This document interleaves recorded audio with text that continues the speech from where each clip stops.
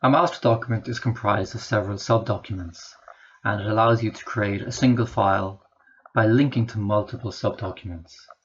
So click the View tab, click Outline, Show Document, and begin to insert your subdocuments. Actually, you're not inserting them really, you're actually just pointing or linking to the documents. So we're going to add 2 of them here just to give you an idea of how we can structure a document, and then we'll go back and we'll add in the other few other ones. So we're going to accept all the styles here. So we have a consistent style across the whole document. Add a second one now, and then we'll create a table of contents so you can see how it's structured.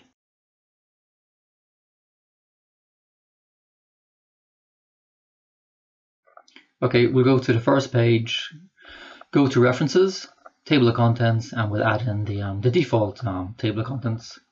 So there you go, Introduction is the first chapter, Installation is the second, but let's look at how we can change that now, how easy it is to restructure the document.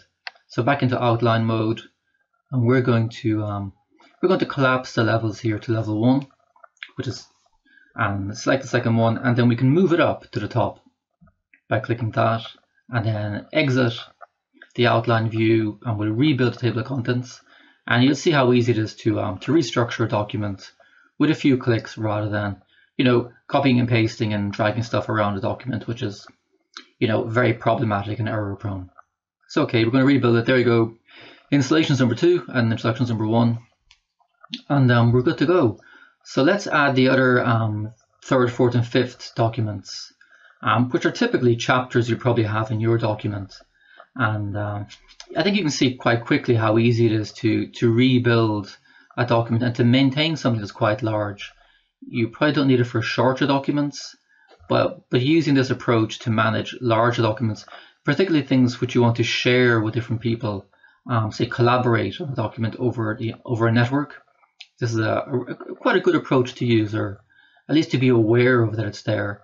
So we're adding the 3rd, 4th, and 5th chapters now. We're just going to accept the styles, and then we're going to rebuild the table of contents.